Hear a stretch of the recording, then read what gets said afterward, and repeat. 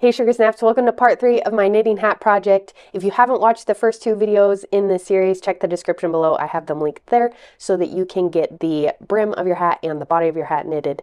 And then today we're going to work on the crown, so the decreases that create the top of your hat. Let's dive in. Now we're to the point where we're going to start the decreases. So for the first row of decreasing, we're going to knit 8 stitches and then knit 2 together.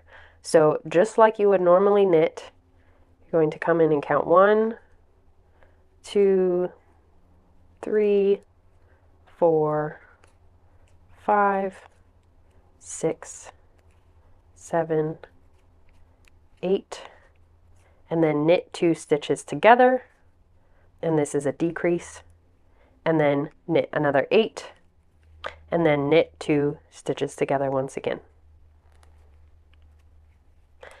Knit 2 together. So that is what we're going to do all the way around. So complete that for one entire round around the hat. So each round we're going to knit fewer stitches before we knit 2 together. And what that does is starts to build the crown of the hat. So it pulls the stitches in and we'll end up with a tiny opening at the top that will thread the yarn through to cinch the hole closed. So continue to knit 8 and then knit 2 together until you finish this round. We're going to knit 7 and then knit 2 together. So you count 1, 2, 3 as you knit, 4, 5, 6, 7, knit 2 together so that your knit 2 together ends up right above your previous knit 2 together. Knit 7,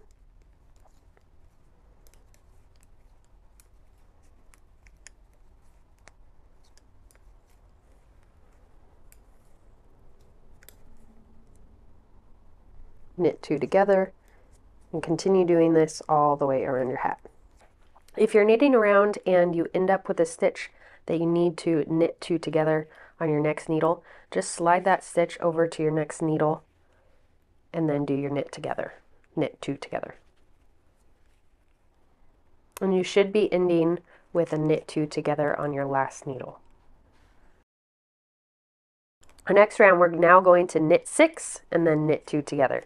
So we're continuing to knit 1 stitch fewer each row around and then knit 2 together.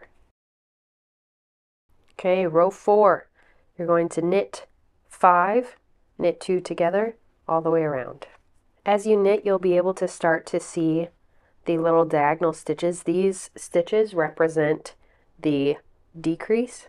So where you're knitting 2 stitches together. You can see some angling towards the left and some angling towards the right. And here's another point where some of these stitches are angling one direction and some are angling, so they're meeting each other.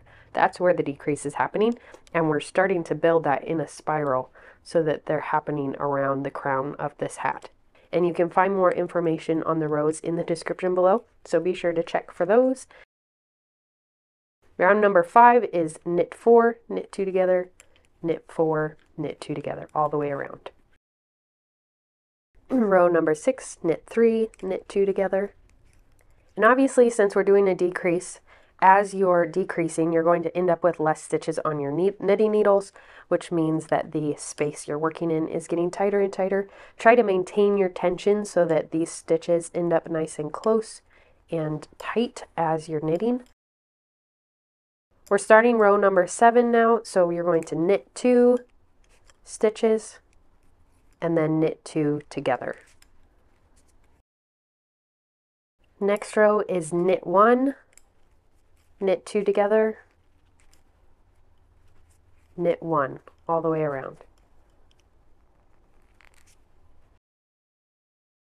And the final row is going to be knit 2 together, knit 2 together. So you're going to knit 2 together and then do that same thing, knit 2 together all the way around. So every stitch is a knit 2 together. You can transfer stitches over to other needles if you need to as you go around. This is where we're at after those knit 2 together. You'll see I have 7 stitches left, and that's what you are aiming for. Now you can either do one more set of those knit 2 together to kind of make a little peak at the top. and get less stitches, what I'm going to do is cut my yarn and create a little loop through all of these last stitches and then pull that tight. Now to finish off the top of this hat, I'm going to cut myself a 20-inch tail or thereabouts. It can be a little bit shorter. Thread a yarn needle or a blunt tip tapestry needle, and I'm going to thread my needle from the last stitch. So the last stitch is right here. I'm going to send my needle through the next stitches, so I'm pulling the yarn through these stitches. So pull them off the needle onto your sewing needle and pull the yarn through the loops like so. And you can toss your needles back into their storage place when you're done.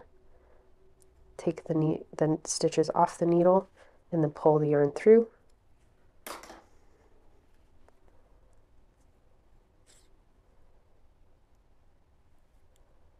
Like so. That's the last knitting needle. Now I'll pull this yarn through like so, and you'll pull tight to close that loop. Nice and tight to get rid of the tail. And then you can send this around these little stitches right here in the center. We're going to send this piece through those loops once again around the circle just to secure and make sure this loop is nice and tight. One more time around like so. And then I'm going to send it to the inside of the hat, pull it inside the hat, and then come inside here. So the tail's coming out. This is the inside of the top of the hat. I'm going to catch some of these loops at an angle. I'll do 3 this direction. Pull through, and then I'm going to go back in the opposite direction, catching another 3, kind of in a zigzag, like so, and then pull that through. So now it's zigzagged into the fabric. I'll take my scissors and I'll cut that tail like so. And there's the end hidden in the fabric right here. Okay, and that is the top of the hat. You got a fun spiral pattern going on here, and it's a nice top for this hat. Now we have one last tail to finish off before this hat is completely done. So untie your little bundle that you made way back a few weeks ago. I cut some of that length off, thread my needle,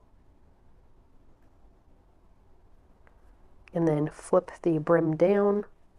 And again, we're going to send this along the edge. I'm going to catch one of the stitches on the edges going in the opposite direction this guy was. We'll catch this guy as well. And then we're going to thread it up into the brim just by catching some of these stitches. And because this yarn happens to be a color that doesn't match, it's going to show a little bit. I'm going to thread it up a few. Luckily we're folding the brim, and so this won't show on the outside. And then go the other direction like so. So I've gone up here and back down here, and now I'll cut this tail. And here is the finished hat. Looks a little funky right now because this needs to be folded up. Once that's folded up, we have a nice completed hat. You can go ahead and block your hat if you want to, or wear it as is. Hats, because they end up getting stretched out on your head, may not need blocking. And here is my finished hat. You can see the brim here is folded up. I'll show you the top.